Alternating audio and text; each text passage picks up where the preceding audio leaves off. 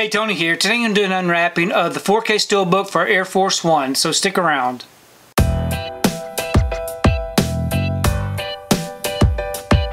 So I received my order for Air Force One.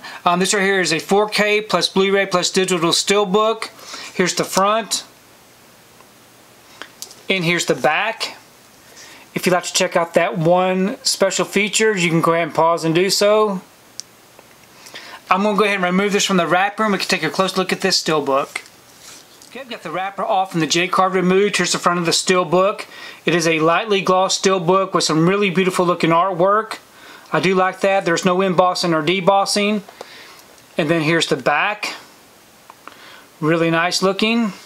We open it up. We have our front and back together. Great looking images.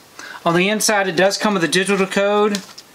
And we have our 2 discs. We have our 4K disc here with some disc art.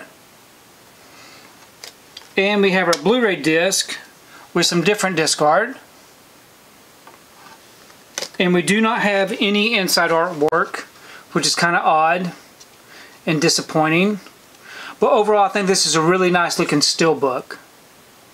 So I really do like the image on this one. It is a shame that they didn't include any inside artwork, but I do think it's a nice looking Steelbook. I do want to go ahead and take time just to show you the regular 4K slipcover edition that I've got in the collection. So I definitely prefer the Steelbook artwork over the slipcover, but it's nice to have both. Please leave me a comment below. Let me know what you think about this particular Steelbook unwrapping, and also let me know what you think about the film Air Force One, because I really do enjoy reading your comments. If you like what you saw here today, please give it a thumbs up and share the video. If you haven't subscribed to my channel, I really appreciate it if you would subscribe. If you do subscribe, please remember to hit that notification bell so that you can be notified every time I upload a new video.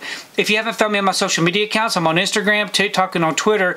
And if you'd like to find out what I've been watching, you can find me over on Letterboxd. I have all of those linked down below. But thanks again for watching, and we will see you next time.